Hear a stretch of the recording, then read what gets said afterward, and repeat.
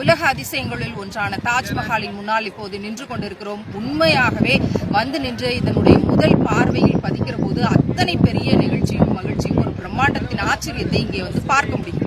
அப்படி என்ன தாஜ்மஹால், சிறு வயதிலிருந்தே படித்தும் கேட்டும் வளர்ந்திருக்கிற தாஜ்மஹால் என்று நேரில் வந்து பார்க்கிற போது இங்கே இருக்கிற தகவல்கள் எல்லாம் நம்மை பிரமிக்க வைக்கிறது.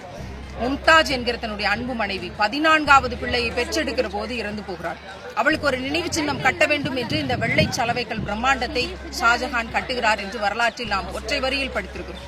அவற்றையெல்லாம் படிக்க கேட்கிற போது ஷாஜஹானா கட்டினார், கொத்தனார்கள் தானே இணைந்து கட்டினார்கள், அவர்களுக்கு தானே பெருமை, ஷாஜஹானுக்கு இதில் என்ன பெருமை என்று கேட்டபோது இங்கே வந்து தகவல்களை சேகரிக்கிற போது நமக்கு உண்மையாகவே ஆச்சரியமான ஒரு தகவல் கிடைக்கிறது. ஷாஜஹான் தன்னுடைய 14வது வயதிலேயே தான் எந்த அரண்மனையில் வசிக்க வேண்டும் என்பதை தானே நிர்மாணம் செய்து கட்டி கொண்டார் என்ற செய்தி நமக்கு கிடைக்கப்பெறுகிறது. கட்டடக்கலையின் அத்தனை நேர்த்தியையும் அத்தனை அதனுடைய நுட்பங்களையும் ஷாஜஹான் இளம் வயதிலேயே கற்று தேர்ந்த ஆகச்சிறந்த கட்டடக்கலைஞனாக இருந்திருக்கிறார் என்பதற்கான சாட்சி தனக்கான அரண்மனை தானே கட்டி கொண்டார் என்பதுதான்.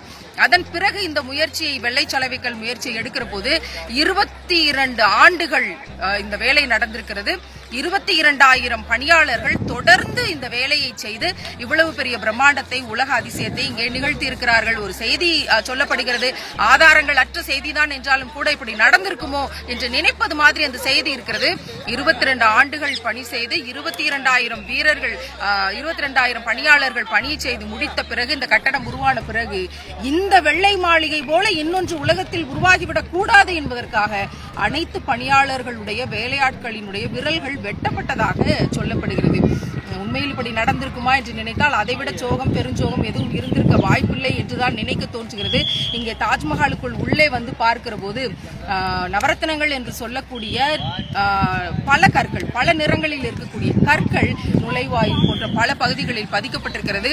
மனிதர்களுடைய உருவங்களோ, விலங்குகளுடைய உருவங்களோ, இந்து மத கோவில்கள், மற்ற சமயங்களுடைய கோவில்களில் இருப்பது போல எந்த உருவங்களும் இந்த பிரம்மாண்ட கட்டடத்தின் எந்த நிழலிலும், எந்த ஒரு சிறு இடத்திலும் பார்க்க முடியவில்லை. 2 தான் கட்டடங்களில் பதிக்கப்பட்டிருக்கிறது. ஒன்று, அந்த அவர்களுடைய புனித நூலான குரானிலிருந்து சில எழுத்துக்கள், சில வாசகங்கள் இங்கே பதிக்கப்பட்டிருக்கிறது ஒன்று.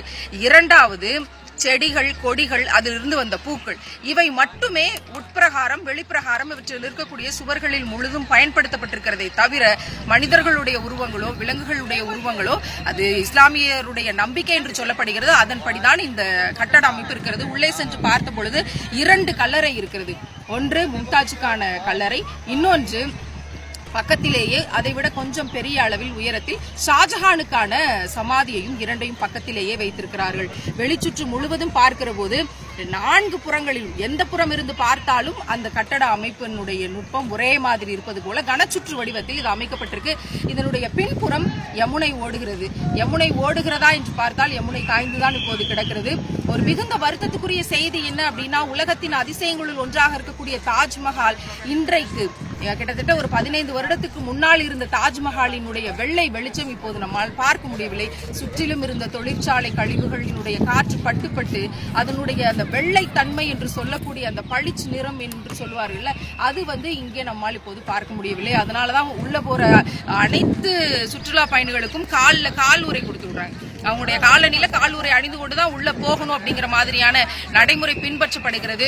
நாம் எத்தனையோ சுற்றுச்சூழல் குறித்து எவ்வளவோ பேசுறோம், ஆனா அதனுடைய ஒரு அளவீடாக, சுற்றுச்சூழலுடைய மாசின் அளவீடாகவும் இன்னைக்கு இந்த வெள்ளை கற்கள் கொஞ்சம் தன்னுடைய நிறத்தை இழந்திருக்கிறது என்பதைக்காக அது பார்க்க முடிகிறது. நிறைய அதற்கான ஏற்பாடுகள் எல்லாம் செய்து கொண்டிருக்கிறார்கள் என்ற அளவில் இன்றைக்கு இந்த தாஜ்மஹாலை பார்க்கிறோம். சுற்றிலும் மிக பிரம்மாண்டமான வெளிச்சுற்று கோட்டைகள் 4 பக்கங்களிலும் கட்டப்பட்டிருக்கிறது. இதில் ஷாஜஹான் தன்னுடைய கடைசி காலத்தில் மும்தாஜின் நிழலிலேயே இருக்க வேண்டும் என்று இங்கேயே வந்து தங்குவதற்கு பிரியப்பட்டார் என்று சொல்வார்கள். அப்படி அவர் கடைசி காலத்தில் இருந்து தங்கி மும்தாஜினுடைய இந்த நினைவிடத்தை பார்த்து கொண்டே இறந்து போனார் என்ற செய்தி நமக்கு கிடைக்கிறது.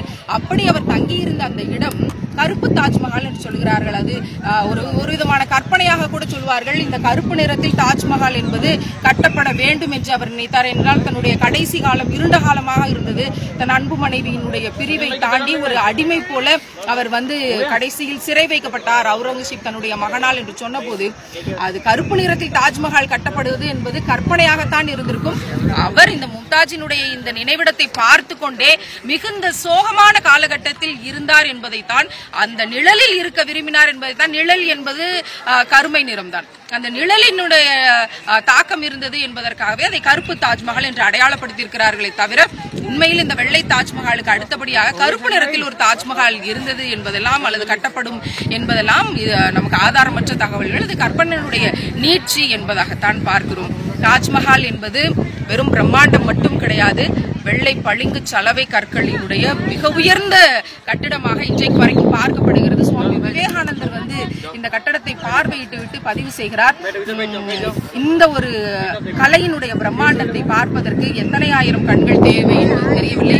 இதிலிருந்து ஒரே ஒரு சலவை கல்லை எடுத்து புள்ளிந்து பார்த்தால் கூட இவ்வளவு ஒரு அழகான ஒரு உவமையை யாரும் சொல்லி இருக்க முடியுமா என்று தெரியவில்லை. விவேகானந்தர் மிக அழகாக பதிவு செய்கிறார், இதிலிருந்து ஒரே ஒரு சலவை கல்லை எடுத்து அதை பிழிந்து எடுத்தால் கூட ஷாஜஹான் என்கிற அந்த பேரரசனுடைய காதலும் அவனுடைய கலை நுணுக்கமும் சொட்டு சொட்டாக வழியும் அப்படின்னு பதிவு செஞ்சிருக்காரு. அதனால எல்லாரும் இங்க இந்த தாஜ்மஹாலை பார்த்திருக்கிறாங்க, உலகம் முழுதும் பார்த்து கொண்டிருக்கிறார்கள்.